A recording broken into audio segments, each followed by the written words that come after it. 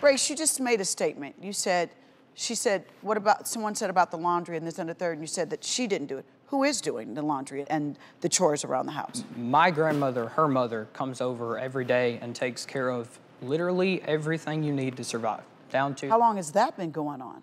Since I can remember, my grandmother and older sister raised me.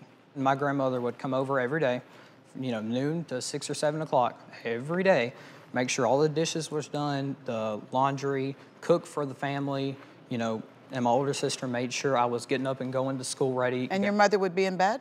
Right.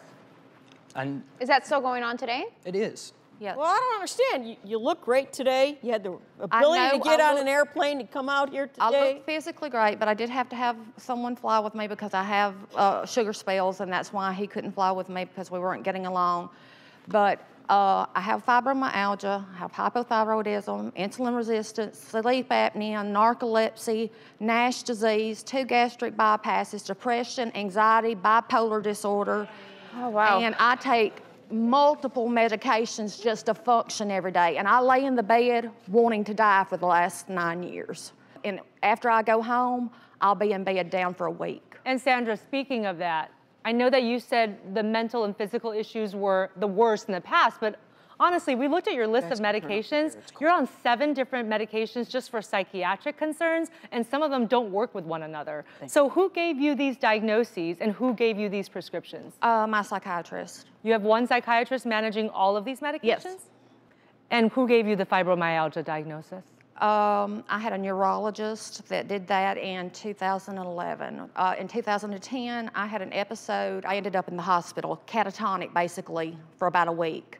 I couldn't speak, I couldn't do anything. It was like I had a stroke, but they said I didn't have a stroke. It affected me mentally. I can't think clearly, I can't focus, I can't remember things. My whole life changed, and I went on disability, and I've been like that ever since. Okay, and I saw that you were taking a stimulant, and you're also taking a medication that they usually give to people with Alzheimer's. So yes, ma'am. What's going on with those medications? Because my memory is so bad that they're giving me something to try to prevent it from getting worse. Sandra, do you know that depression can cause problems with memory and focus? Yes, I do. Okay, so because your depression doesn't feel like it's properly under control yet, these medications may or may not be the right medications for your concerns. Right. So let me ask you something, Race. Right. You've lived with your mom, you've watched when she's ill. Is all this for real, do you think, or is this something that she's imagining? You know, she's obviously being treated by a doctor. What's your take on it? I know she's depressed for sure, and I know she's had depression. And I know she has some issues with memory and her fibromyalgia, but instead of trying to fix those things or working towards the future, she just says, oh, I have this, sorry, can't, you know. And uses it in some ways as a reason for why she's unable to do certain things. I mean, Sandra, do you see any validity in what your son's saying? I understand that he thinks that I'm kind of using it as a crutch, but I have really reached out to him and tried to be good to him. We took a trip to the Mayo Clinic. Before we left, he broke down and cried and told me he loved me. He said, I do love you, Mama. I'm sorry. And that's the first time I've heard it since he was a child. Well, we get up there, and I simply asked him what he's looking at on his iPad because I was watching TV. And he said, will you just leave me alone? You're pissing me off. He blew up. He went crazy, and he just went wild. But Sandra, let me just offer another explanation here.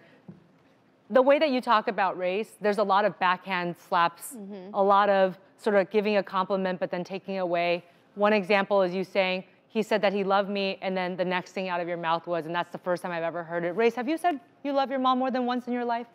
Yes, many times, all the time. Yeah, we believe that you love each other. I mean, clearly you're here on the show for a reason. I love him more than anything. Right, and Race, when your mom is recollecting this particular event to you and how you just go off the handle, I mean, how deep is that resentment? I don't see her ever realizing somebody else's point of view, because these things that I just go off the handle, which her memory can somehow, she can put together things that happened a long time ago, but she can't remember what you told her 5 minutes ago. Right. But when she doesn't remember something, instead of saying, I don't remember, she'll plug something into that and make it sound worse than what it is and play the victim.